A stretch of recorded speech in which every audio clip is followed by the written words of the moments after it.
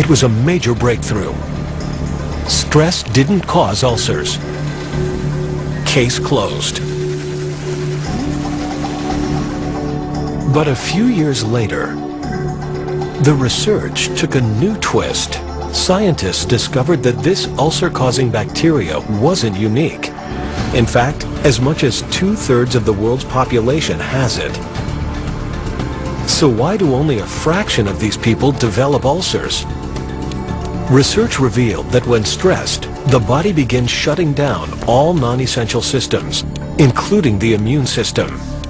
And it became clear that if you shut down the immune system, stomach bacteria can run amok. Because what the stress does is wipe out the ability of your body to begin to repair your stomach walls when they start rotting away from this bacteria. So stress can cause ulcers by disrupting our body's ability to heal itself.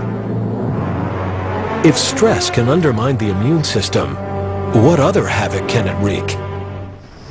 One answer comes from a colony of captive macaque monkeys near Winston-Salem, North Carolina. People think of stress as something that keeps them up at night or something that makes them yell at their kids. But when you ask me, what is stress? I say, look at it. It's this huge plaque in this artery. That's what stress is. For 2 decades, Dr. Carol Shively has been studying the arteries of macaques. Like baboons and British civil servants, these primates organize themselves into distinctly hierarchical groups and subject one another to social stress. Stress hormones can trigger an intense negative cardiovascular response, a pounding heart, and increased blood pressure.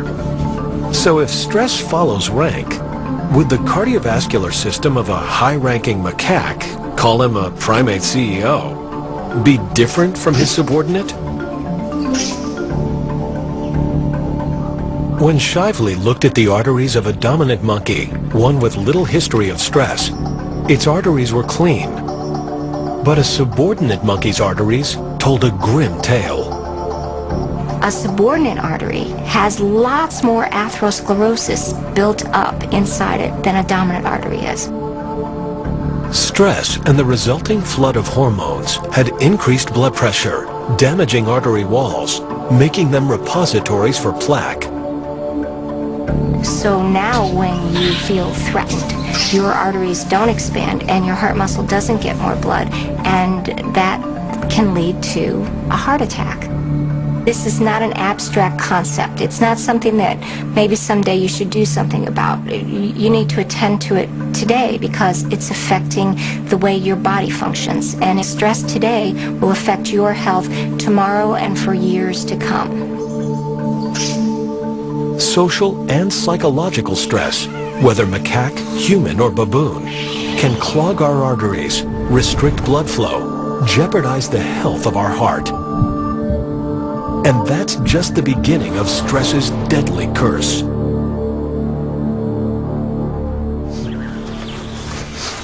Robert's early research demonstrated that stress can work on us in an even more frightening way.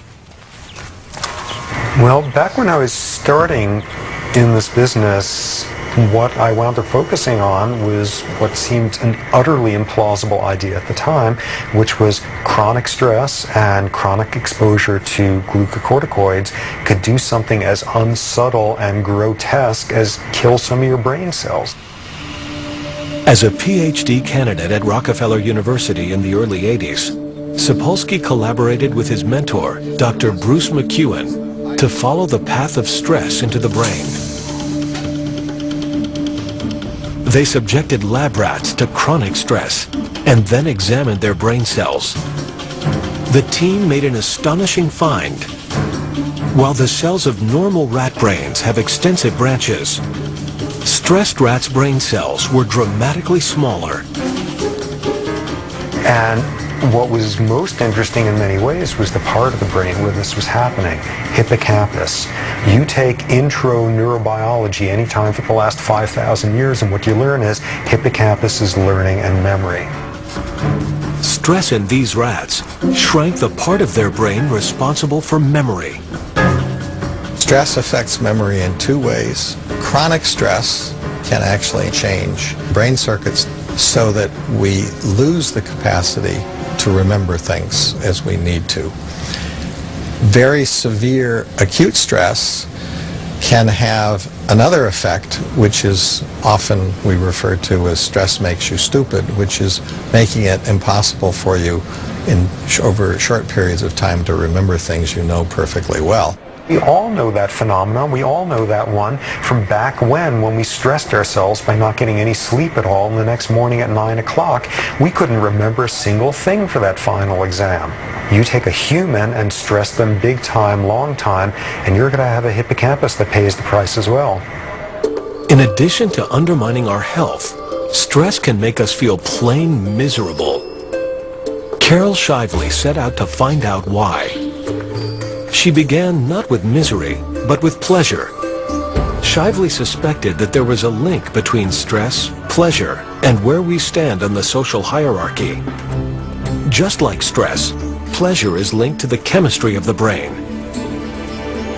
When a neurotransmitter called dopamine is released in the brain, it binds to receptors signaling pleasure.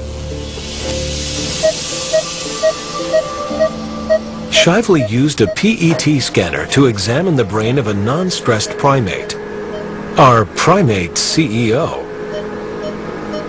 What we see is that the brains of dominant monkeys light up bright with lots of dopamine binding in this area that's so important to reward and feeling pleasure about life.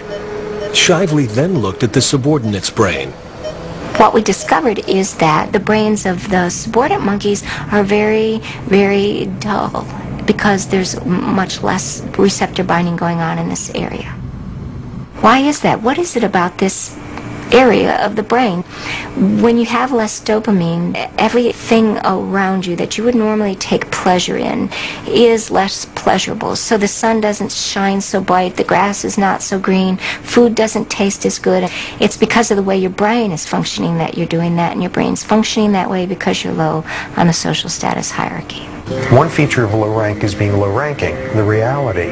An even stronger feature by the time you get to humans is not just being low ranking or poor, it's feeling low ranking or poor. And one of the best ways for society to make you feel like one of the have-nots is to rub your nose over and over and over again with what you don't have. Richmond, California, a town where society's extremes can be spotted right from your car. This is cardiologist Jeffrey Ritterman's regular commute. You can learn a lot about the stress and health outcome just from the neighborhoods you visit. In this neighborhood, the life expectancy is quite good, and most of the people are pretty healthy. And as we reach the top of the hill, it gets to be a little bit less privileged. And as we make this transition, the social status begins to drop, and correspondingly in those areas the health outcome is much worse. And these people are not going to have the same life expectancy as the people in the middle class area we started in. People are on guard, people are vigilant, they're living a more stressful life. This is a community that produces high stress hormones in people, and over time it takes its toll. One of Dr. Ritterman's patients is 65-year-old Emmanuel Johnson. His career? Guidance counselor in one of America's most dangerous neighborhoods. Well, last year I think we had 47 homicides. You know, in the last 4 days we had 11 shootings, 3 deaths. And I just know 9 times out of 10 it's going to be a relative or someone that the kids know. For Emmanuel Johnson, there is a price for chronic exposure to this stress. 5 years ago I had a heart attack. I'm a diabetic too. I have to work on it constantly because I've been in this business 20 years. So it's stressful, just working the job. So over the years, the cholesterol, the blood pressure, the sugar came on later, but the stress was always there long before they came on. Emmanuel Johnson's body may be telling yet another story of stress. The Whitehall study in England found an incredible link between stress, your position in the social hierarchy, and how you put on weight.